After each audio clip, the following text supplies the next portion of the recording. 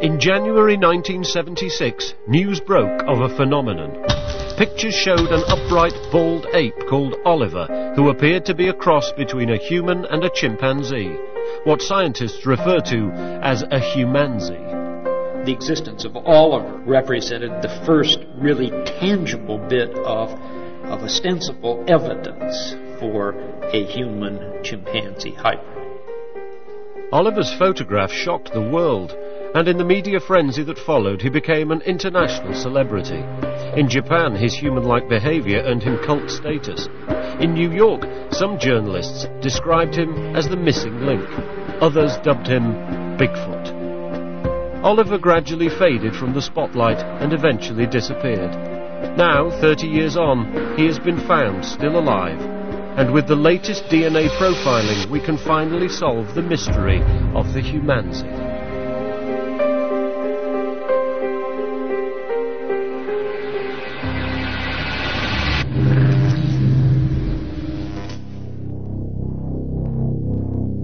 This is Oliver, an ape who's become a living legend.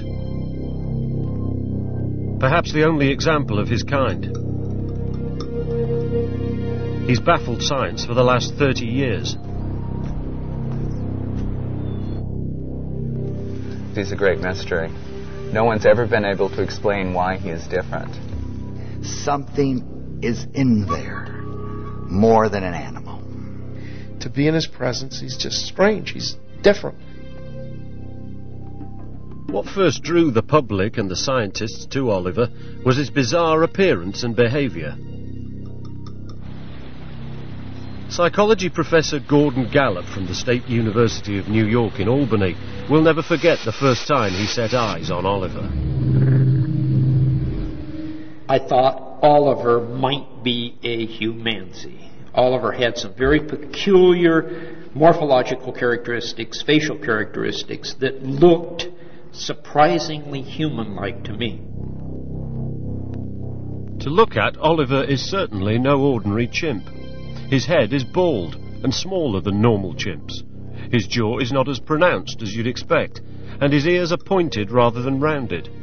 His scent is different, and other chimpanzees want nothing to do with him.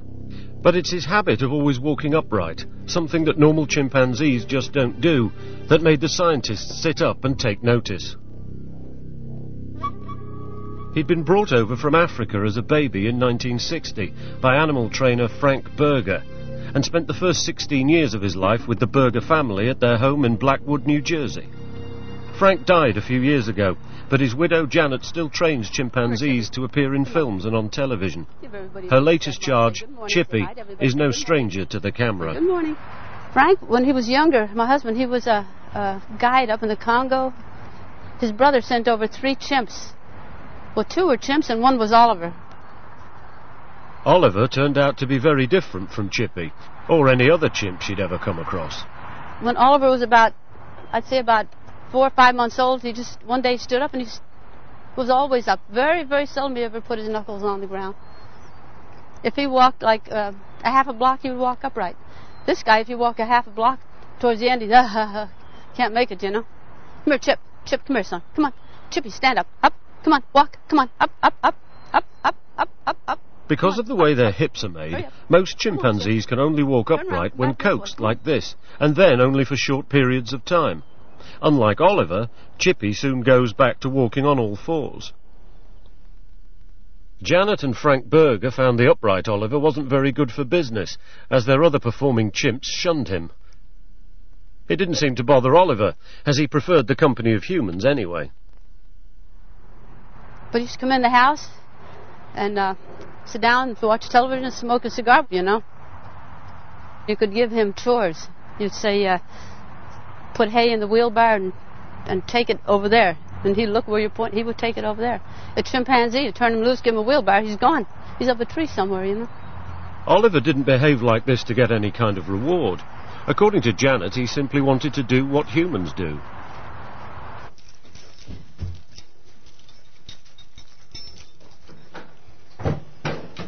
See, this is what a chimp does. Now, Oliver wouldn't do that. Oliver was like a little person. He knew how to wash his hands and here, Chip. That's typical chimp. Look who's up here. Look, who's up there? Who's that guy? As Oliver reached sexual maturity, it wasn't simply being house-trained that singled him out from other chimps. He developed an interest in Janet Berger. You know, I always thought he was a cross between a human and a chimp. I did. The way he acted, I've been around chimps all my life, and he was altogether different. And his problem was, when he was 16, then he wanted to make love to women, you know. He'd get a hold of you, couldn't get away from it. I'd help Frank. He didn't bite or nothing, just going to hug me and kiss me and whatever, you know. Oliver was becoming a real problem. Janet started looking for someone who could take him off her hands. Don't put your face on it. Ah, don't lick it. Professional pianist Vincent Pace was a friend of the Bergers and had known Oliver for years. He knew that Oliver's sexual advances towards Janet were becoming serious and that something had to be done. She went in this particular day and he became aggressive, and he turned her around quickly, put her head down, bent her over, and he mounted her. Vincent considered buying him. He even invited his mother along to meet this possible new addition to the family. Her reaction was typical of a first encounter with this unnerving creature. He walked out down the hallway exactly the way he walked the day I had seen him. Shoulders back, erect, very aware. And he walked directly over the table and she yelled out, "Oh my God," she says, "get him away from me." Seeing Oliver face to face, she became convinced she was staring at the offspring of a human and a chimpanzee. By now, other people were beginning to notice this strange-looking ape, including a New York attorney, who had big plans for Oliver. To get to the bottom of why this mystery ape looks and acts like a human being, we need to delve deeper into his origins.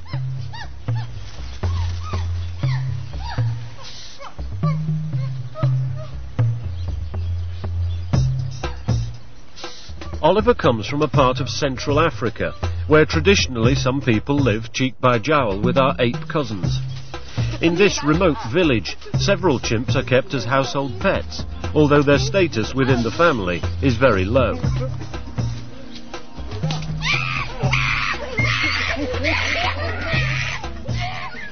It's thought that up to 78,000 chimpanzees live in the wild in this part of the world.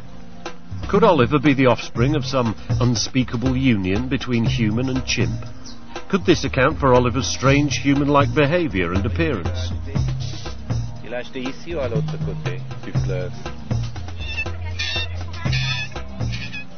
With chimps living so closely to humans, such a union, while highly unlikely, is not beyond the bounds of possibility. I thought that he had been crossed with a human being. I thought somehow, somewhere, someone had played a very dirty trick. And this was the remains, so to speak. To this day, I believe that there's something in there that makes him human. If that's true, then we need to ask, is it scientifically possible for two different species to produce a hybrid offspring? Are there any precedents in nature for such a creature?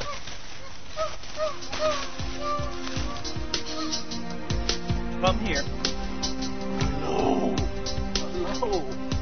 Dr. Bhagavan Antle runs the Institute of Greatly Endangered and Rare Species in Myrtle Beach, South Carolina. He has successfully mated two species to produce hybrid offspring called ligers. The laws of nature apply to big cats as well as primates. Genetically, ligers are 50% tiger and 50% lion. Here on my right, we have a Bengal tiger. She's about 1.5 years old, and she's got that bold black and orange striping.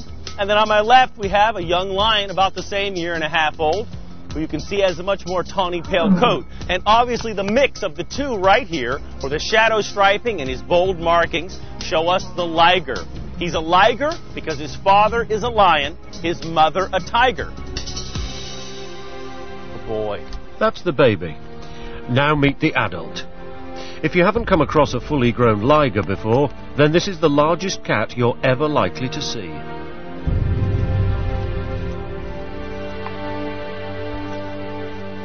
Come here. Samson, hup, hup. Down, down. It's theorized that ligers are this enormous size because the inhibitor growth gene exists in the female lion and in the male tiger. So when you switch around and you get a male lion breeding with a female tiger, creating the liger, you get this gigantic size. Nothing tells it when to stop. In the wild, this enormous size wouldn't necessarily be of any advantage because it would require so much more food. Samson here can readily eat 25 pounds of food in a sitting, where an adult lion can subside on 7 to 10 pounds of food. The territories of a lion and tiger don't overlap in the wild. If a tiger did meet up with a pride of lions, it's more likely to end up in a fight than romance. So captive breeding is the only way to produce what is the largest cat in the world. Come here. There it is. Up, up, up, up, up, up, up. There it is. Up. Height, height. Get close to him.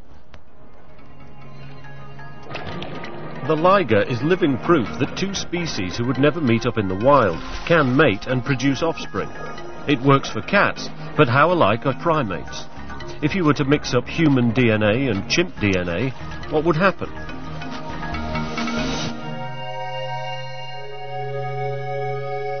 If you take one strand of human DNA and heat it, the double helix splits into two separate single strands.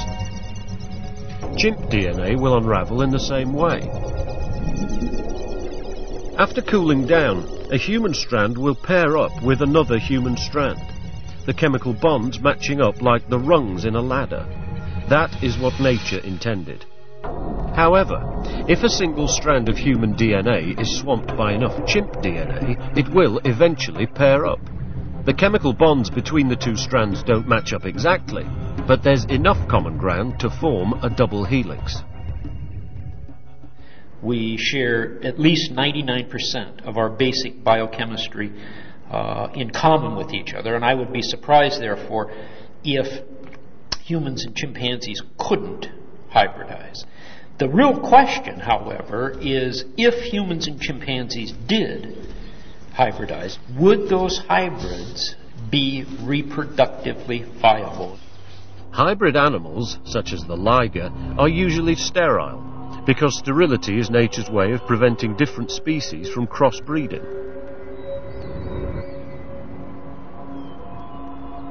For example, if you cross horses and donkeys, which are different species, you get hybrids called mules, and mules are almost always sterile.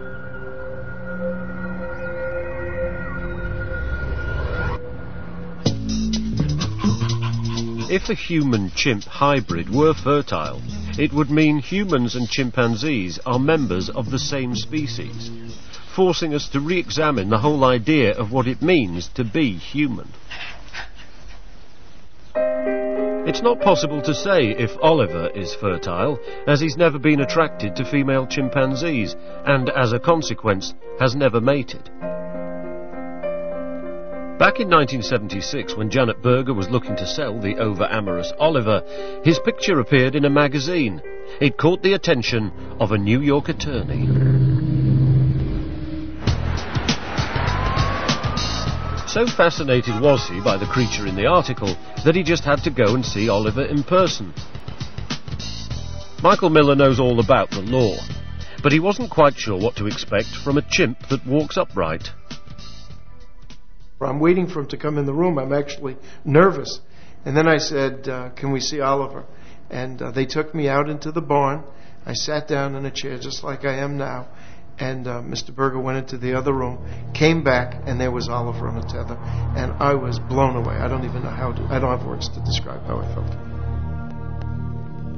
At that first meeting, Michael Miller took these pictures. What he saw that day convinced him to buy Oliver there and then. But he had competition. I was in the process of purchasing them, and someone outbid me, a lawyer from New York City who had other ideas for him. outbid me by $6,000. And even though the Burgers and I were very close, I couldn't come up with the money at that time, and they sold him to Michael Miller. I was heartbroken, absolutely, personally heartbroken. It would be 20 years before their paths would cross again, but Vincent Pace would eventually come to play a crucial role in Oliver's life.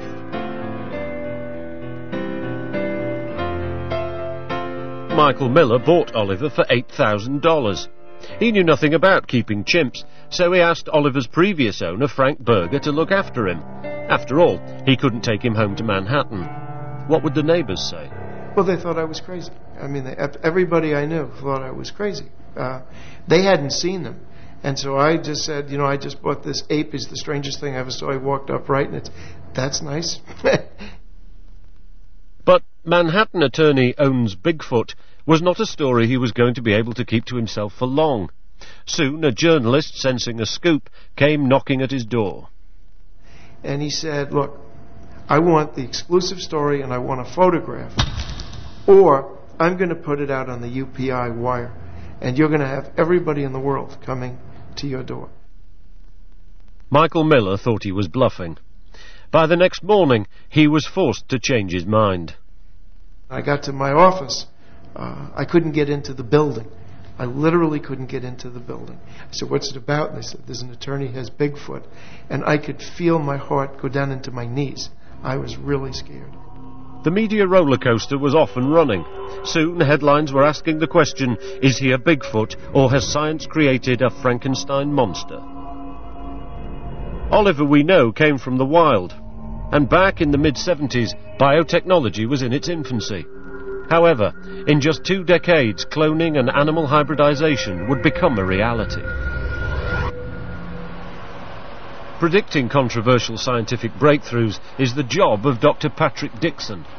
From a high-tech laboratory in London, he advises companies on what's going to happen in the future.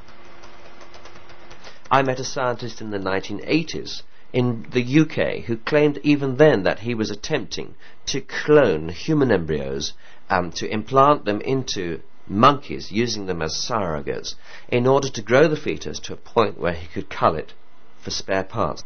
That was many years ago, over 15 years ago. He has yet to go public on the work that he did. As if surrogate chimps giving birth to humans wasn't disturbing enough, could it be possible that chimps have given birth to human-chimp hybrids? It is absolutely inevitable that some scientist somewhere sometime will make a hybrid of a monkey and a human. It may already have happened. American newspaper reports tell of an experiment in China to fertilize a chimpanzee with human sperm as far back as 1967. It's alleged the chimp was 3 months pregnant when cultural revolutionary rioters smashed up the laboratory, and it's said the pregnant chimp died of neglect.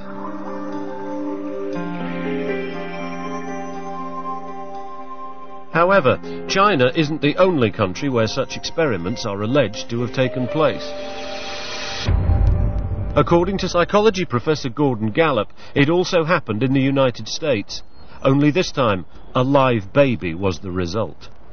Well, there's this rumor, long-standing rumor, that back in the 1920s at the original Yerkes Primate Center in Orange Park, Florida, there was an attempt to artificially inseminate a female chimpanzee with human semen from an obviously undisclosed donor.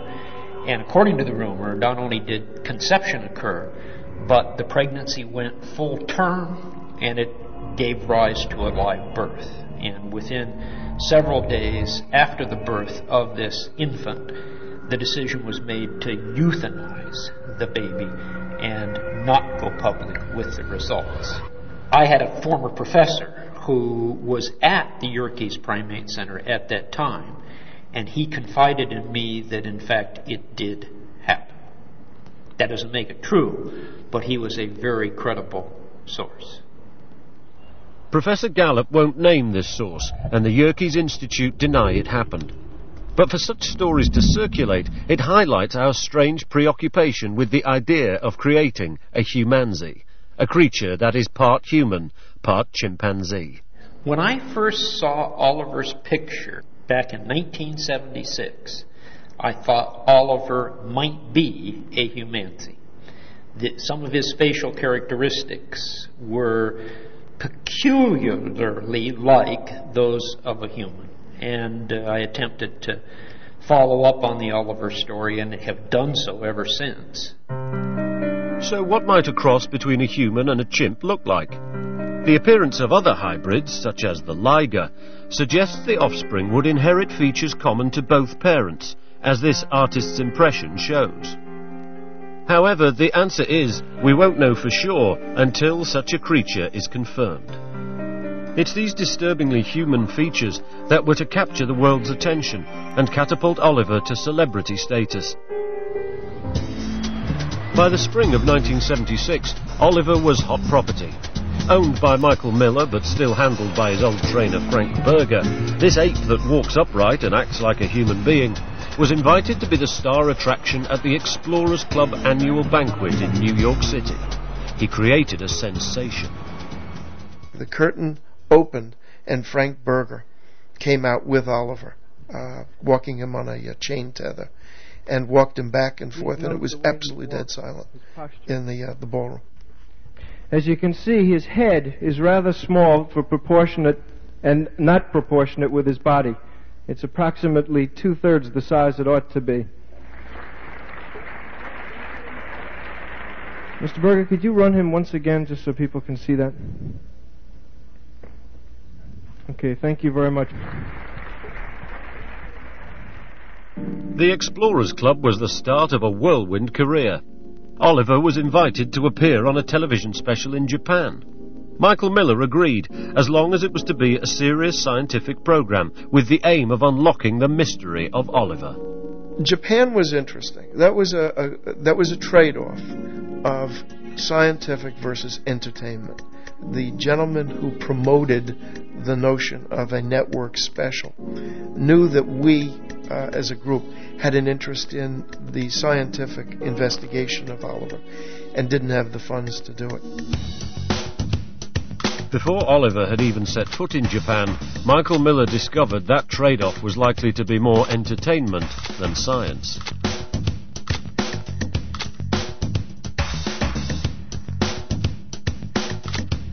As Oliver boarded the flight, the Japanese film crew set the tone for much of what was to follow.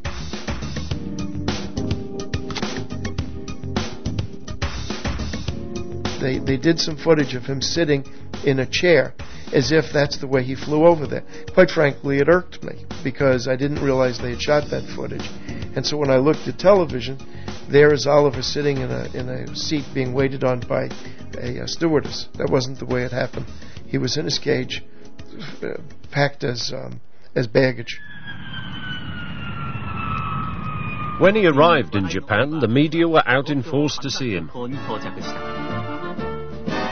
For 3 weeks, Michael Miller and Oliver toured the country. The camera crew was keen to capture the celebrity chimp and his supposedly celebrity lifestyle.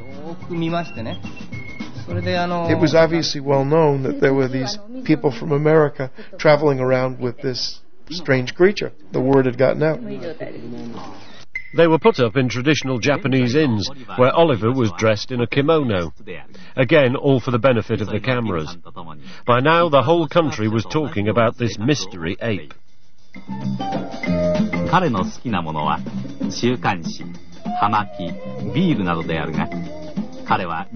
For the TV show, Oliver underwent a battery of scientific investigations. The results were presented on this television special called Oliver, Man or Ape.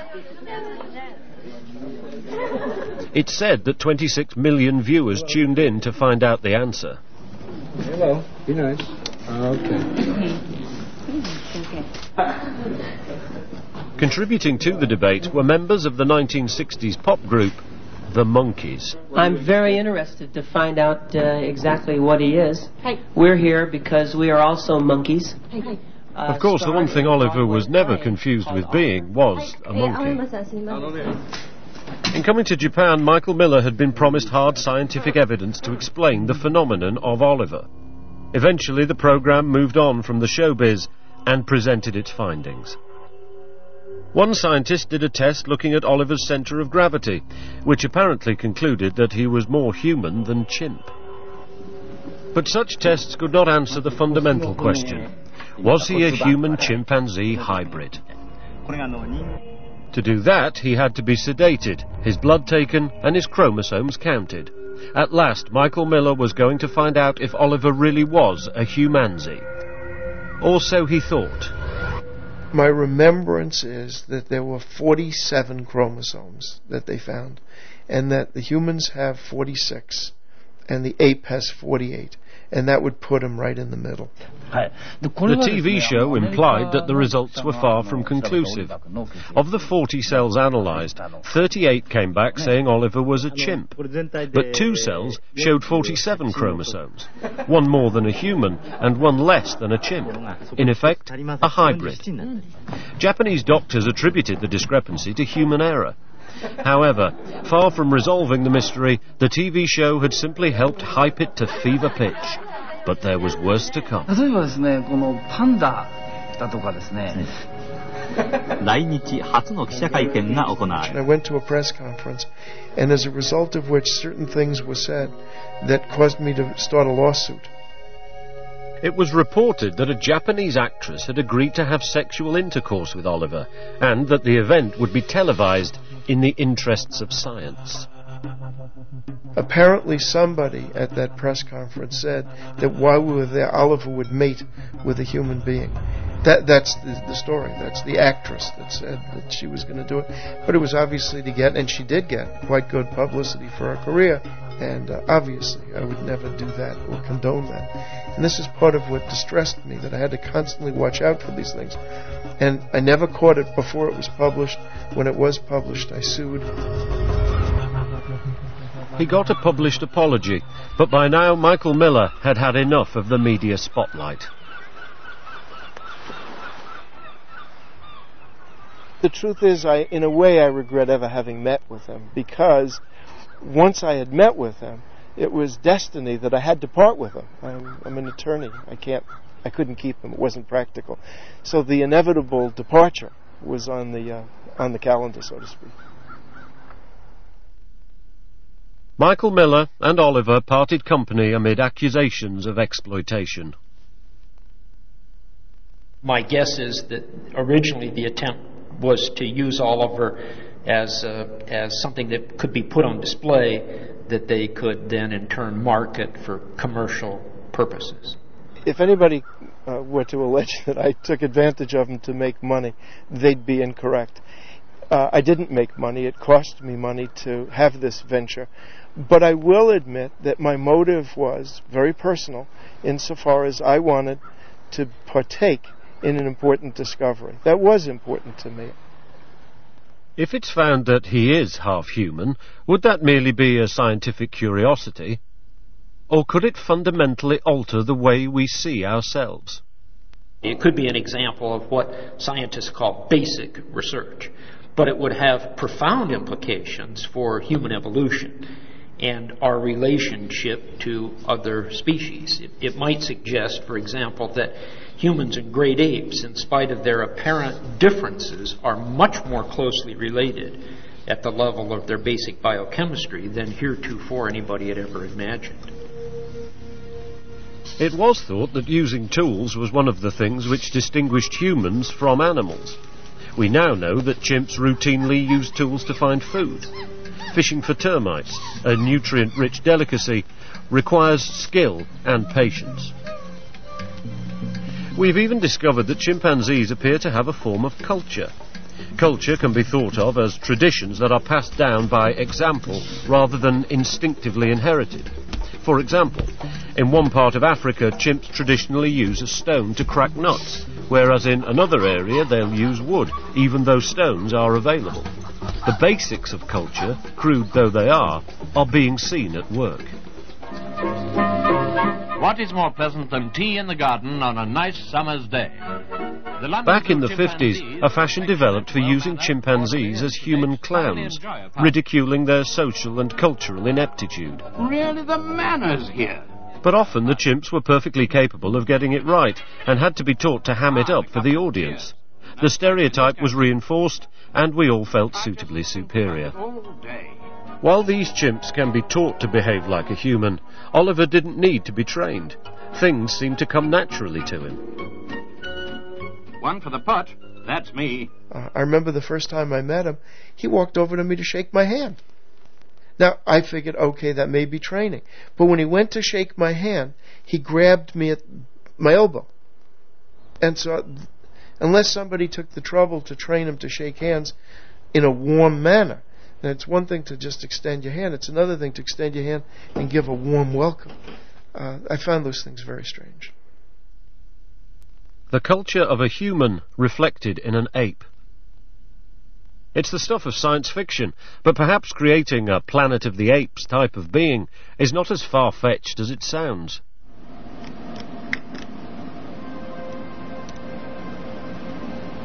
This scientist has applied for a patent on a creature that would be part human and part chimpanzee. A bizarre life form that no one has made before, but which might prove useful for medical experiments in the future. His application was turned down, but Stuart Newman is celebrating. The New York Medical College biology professor never intended to make the human-chimp hybrids. He applied for the patent so he could challenge United States laws, which allow patents on living beings.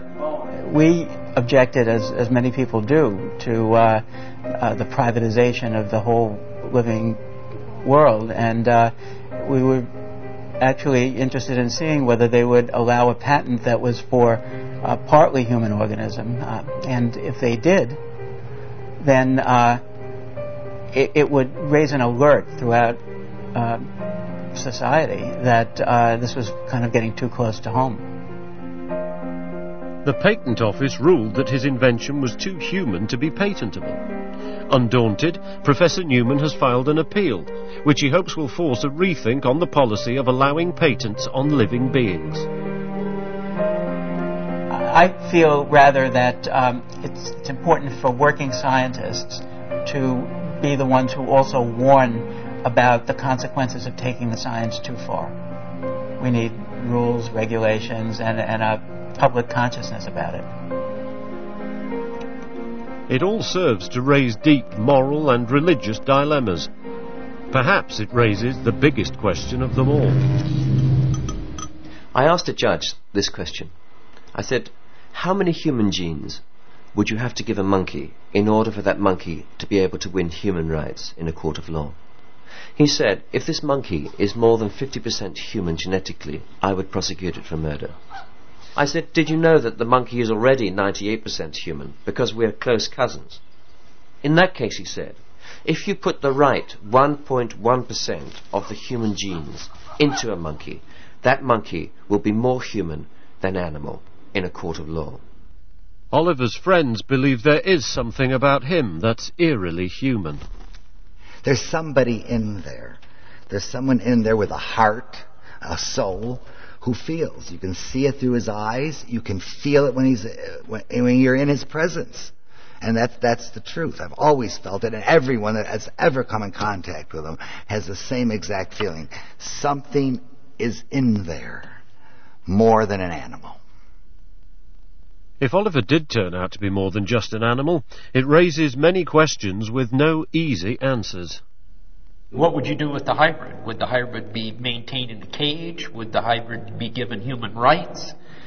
What are the implications that this would have for how we treat chimpanzees? Can we justify continuing to do research on chimpanzees if, in fact, humans and chimpanzees can interbreed?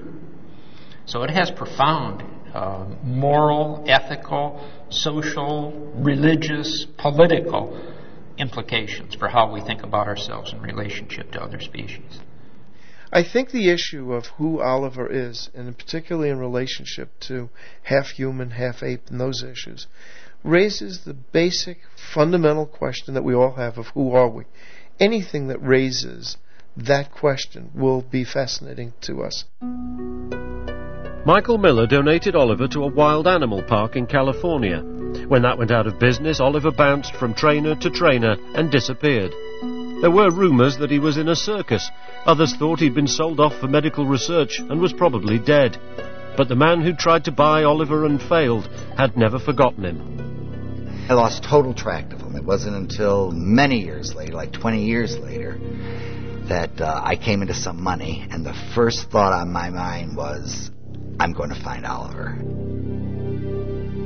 But Oliver had been missing for a very long time, and the trail had gone cold. Then, just when he was about to give up, Vincent got a break. I called everyone I knew and everyone I didn't know, and I did finally track him down. He was only 2.5 hours away from where I was living at the time. What Vincent discovered shocked him. Oliver had ended up in a research laboratory in Pennsylvania. There he'd languished in a 5-foot by 7-foot cage for 9 long years. I had found him at the Berkshire Institute. They have a lot of chimpanzees, and they're used for experiments. And I was totally opposed to that, so I called a friend of mine in San Antonio, Texas. Wally Sweat runs an animal sanctuary called Primarily Primates, and he offered to help. Fortunately, Oliver had never been used in any experiments. And in 1996, the Berkshire Corporation agreed to hand over Oliver and 11 other chimpanzees to Wally. After 9 years in a tiny cage, Oliver might be expected to come crawling in on all fours, but dramatically he walked in on 2 legs. Hi, Ollie. Wow, Ollie, you stand up. Look at you. Wally Sweat had heard stories about an ape that walked on 2 legs. As he looked at the creature standing upright in front of him, it was obvious this was the same legendary animal. I noticed that his head was smaller than other chimpanzees, his ears sat higher on the head and more pointed, and his nose more flat than a normal chimpanzee. So at that point, when he, especially when he started to walk upright, I realized that this was the very same mystery ape that no one had been able to contact. While some people believe he's half human, half chimp, others think he's just a clever chimp who's been taught to walk upright. Wally Sweat is adamant about one thing. I absolutely disagree with anyone who says that Oliver was trained to walk upright. The chimpanzees that we've housed here walk bent over and with their knees bent. Oliver's stance when he walks is with his shoulders back and his knees locked. And there's never, ever been a chimpanzee trained to walk that has been able to keep that pose. The day they moved to their new home from the research lab, Oliver and his companions made a little bit of history. The significance of this enclosure is great. This effort represents the first time that chimpanzees were ever retired to a sanctuary from a laboratory. I'm quite excited that these chimps that lived in a basement in 5-foot cages now can live in groups and experience the outdoors and be in the Texas sun and actually experience some quality of life. Where's the rag? Straight on. You're so bad. You are so bad. Wally's sanctuary is a kind of retirement home for some 1,000 animals. What we're going to be doing here is introduce these 2 young chimps, both born at laboratories, with the ideal opportunity never to be used in medical research. And I'm going to introduce them now that they're used to being outside in the weather and used to each other to an area that's more naturalistic, larger, and with other chimpanzees. I certainly don't want to sedate these young animals to move them, so we're going to see how it goes. Come on, Miss Jewel. Come on, sweet girl. All right. Here we go.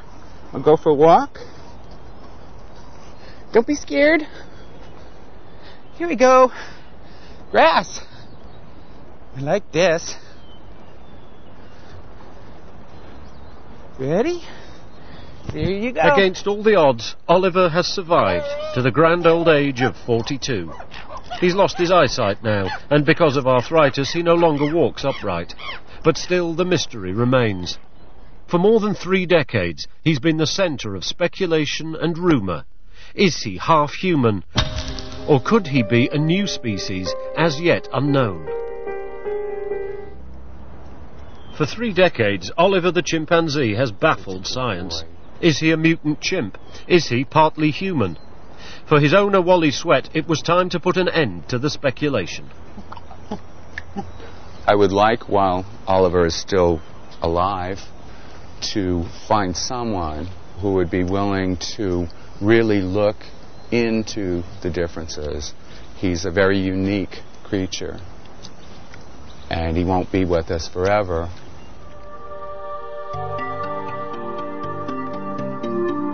To answer the question, a sample of Oliver's blood was taken. DNA experts were asked to conduct the most extensive genetic studies ever undertaken with Oliver. At last, his true identity would be revealed. Yes. How did the DNA concentrations come out? Were you able to get adequate DNA for your experiments? Yes, these 3 are the purified mitochondrial DNA, and we did chromosome testing on Oliver to determine his species identity and whether or not he was a hybrid. The reason for this is because humans have 46 chromosomes. Chimpanzees normally have 48 chromosomes.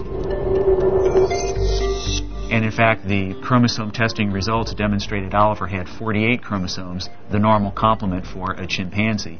Therefore, Oliver is a chimpanzee. Oliver is not a human-chimp hybrid after all. But could there be a genetic reason to explain his human-like behaviour and appearance? Dr. Ely and his team delved deeper into Oliver's genetic makeup, and what they found surprised them. Well, what we have here is the original X-ray photograph of Oliver's mitochondrial DNA sequence. And we've compared that to a control chimpanzee. And if we take a closer look at the sequence, what we see overall is that Oliver is different from your common chimpanzee from West Africa. So, for example, if we look at this part of the gel, in the control chimpanzee, there's kind of a step effect. Here, here, here. If we compare that to Oliver, you can see that his DNA sequence looks completely different than the control chimpanzee. The most in-depth genetic studies ever undertaken with Oliver have revealed that while still being a chimpanzee, he is different. It's clear he's a very rare type of chimpanzee who belongs to the furthest reaches of the Congo jungle. We know he's not a human-chimp cross, but could he be a mutant chimp? Perhaps an example of a subspecies as yet unknown. He is a very peculiar chimp. I suspect he's a mutant chimpanzee of sorts. But there's certainly no evidence at this point, given the genetic data, that Oliver is a human-chimpanzee cross, that Oliver is a Humanzee. Come here. Come on, Oliver. While we're now certain that Oliver is ape, not human, the question of what kind of ape he is remains. One theory is that Oliver could be a kind of living fossil. Here, up here, up here. 10 million years ago, more than 50 different species of ape roamed the planet. It really was a planet of the apes. Yet 3 million years later, most had disappeared to be replaced by human beings. What helped us make this giant leap from ape to human seems to be the ability to walk on 2 legs. This was the key event that set us on the path to becoming what we are today. So could Oliver be a relic from that period, an ancient link from the transitional era that saw ape become man? We might find that there is a unique race of chimpanzees somewhere in the wild that has been so far undiscovered. Or we might be able to find out why the behavior, the scent, rejection of other chimps makes Oliver different. Until we find another Oliver-like creature to compare him to, he'll continue to be a mystery. Today, Oliver's an old gentleman, seeing out his days in the Texan sun.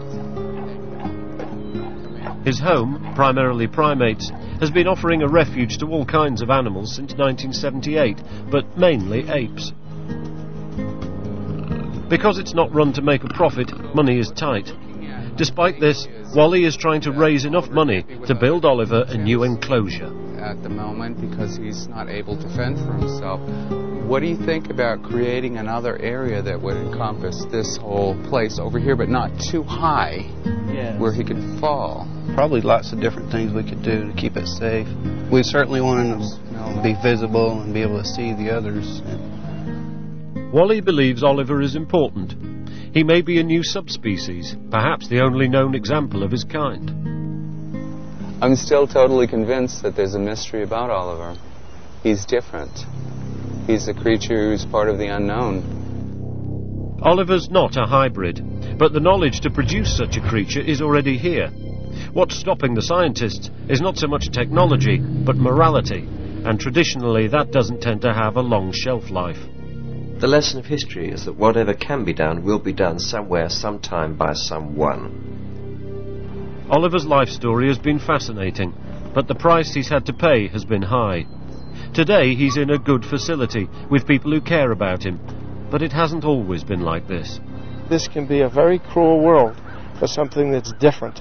And when you're different from absolutely everything else that's known, it's going to be a very difficult life for you, and he's proof of that. A half-human, half-chimpanzee creature brought into the world by humans would be in a horrible state and forever in misery and limbo. I'm very relieved that Oliver is not part human. If such a creature is ever given life, then Oliver's turbulent existence will seem positively tame compared to what lies ahead for a real Humanzee.